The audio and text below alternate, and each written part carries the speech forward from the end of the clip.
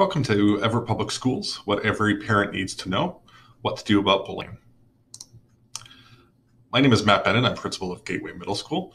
This video is part of the presentation series, What Every Parent Needs to Know, a part of Everett Public Schools Parent University.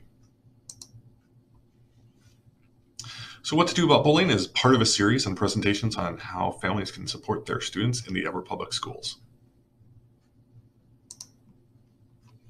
So what we'll cover today is what is bullying, what the law says, signs that your student is being bullied, what to do if your student is a bully, the importance of a bystander, and then the steps in reporting. So bullying can be a difficult topic, and it's one that families or students or schools might have difficulty talking about, but it's not something that we want to ignore. Not talking about it and not addressing bullying can make the situation worse. Particularly because bullying and intimidation can be online or in person and can greatly affect a student's academic work as well as home life. So looking at the legal definition of harassment, intimidation, and bullying, Washington state law defines student bullying, harassment, or intimidation as an intentional electronic, written, verbal, or physical act that needs to do one of the or more of the following. Physically harms a student or damages their property, has the effect of substantially disrupting a student's education, or is severe, persistent, or pervasive that it creates an intimidating or threatening educational environment. This could include hitting, name calling, shunning or shaming, spreading gossip, making threats online or in person. All of these are examples of forms of bullying. So it's important to define what bullying is not. So bullying is a repeated act. Something that happens only once is not an example of bullying. That doesn't mean that it was the right thing for that student to do. We want to be clear with that. Just because something isn't legally labeled bullying doesn't mean that it's something that the school doesn't want to take action on. So if there was some sort of an accident and the person wasn't intentionally causing harm, it might not fall into bullying. However, aggressive behaviors need to be addressed, and we treat those differently than bullying, but we still follow up. So what about cyberbullying? Cyberbullying follows similar guidelines in the definition of bullying. It's critical to help our students understand the implication of using social media, YouTube, chat, or any other electronic resource so that they know that once they've posted something, they should assume that it will be there forever. So other examples could be rumors on social media sites, using a password or other identifying information to get into an account to impersonate someone, sharing embarrassing photos, videos, etc., or any sort of threat. Cyberbullying is particularly hard for parents to see because students don't necessarily want to talk about it. And it might not be easy for parents to see exactly what all the posts are in social media and those pieces that students are exposed to. Particularly harmful is that 24 hours a day, cyberbullying can help. Goes to a large audience very quickly and often can be impossible or very hard to delete and get rid of. So whether your student has been a victim of bullying or not, it is important to teach them how to take action by encouraging them not to engage with the bully, blocking the bully on websites or by phone, taking screenshots or saving the proof to make a report, and then letting a trusted adult know, whoever that happens to be for that student.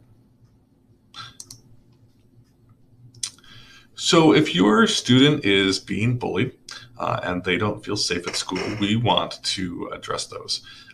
So often students don't easily volunteer information about being bullied. But what you want to watch for is big changes to your students' attitude or a change in their activities or withdrawing from what normally brings them happiness. We're here to support you. Student safety is our top priority, and we work with families to investigate issues and develop safety plans on how to support our students. We can also help you make a decision on how to proceed, whether this incident was school-related or not. So your students' teachers, counselors, administrators are here to work with you to talk through these, take anonymous reports, and then make the best decision on how we move forward. So, of note, student behavior varies widely between school and home, and often in the community when there isn't a supervised adult presence. Um, it's important to note that any student could exhibit behaviors as a bully. It's not restricted to a single gender or a single situation, but often a bully has experienced bullying before, and so those are the times we want to dig in to really get to the bottom of what the problem is. So talk with your child to understand why they're exhibiting this behavior. Very often bullies have also been the target of bullying, and that is their way of trying to work through that situation. So if you believe your student is bullying others, always great to get in contact with the school, but reach out to one of us and let us talk about how can we repair or restore relationships and try to improve the situation that your student's actions could have hindered. Also encourage you to talk to your student's doctor or mental health professional if there's not progress in a student response to those bullying behaviors. If your student witnesses bullying, sometimes they don't even know who the bully is or who the victim is, or sometimes they do. But a bystander is anyone who watches or witnesses bullying in any form. Could be in person, could be online, etc. Sometimes it helps when the bystander can help stop the bullying, but that's not always the case if they feel unsafe. We don't want students to intervene in a situation that makes them feel unsafe, but in all circumstances, we do ask that those situations be brought to the attention of adults at the school.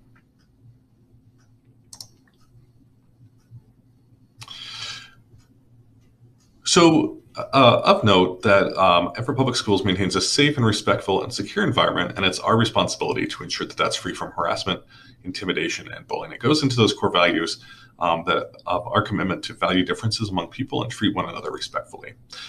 We follow state law as well as school board policy and procedure in taking reports and dealing with potential harassment, intimidation, or bullying. We can make available to you on request this HIB reporting form. You don't have to necessarily fill out this form to report it, but this is one place you can start, referenced in the school board policies and procedures. By visiting the Everett Public Schools website, you can get up-to-date information on the district and schools, as well as who to contact if you have questions.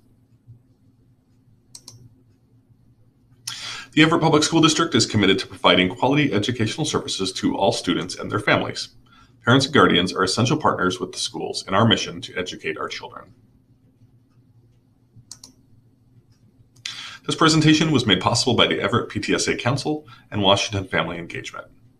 Thank you.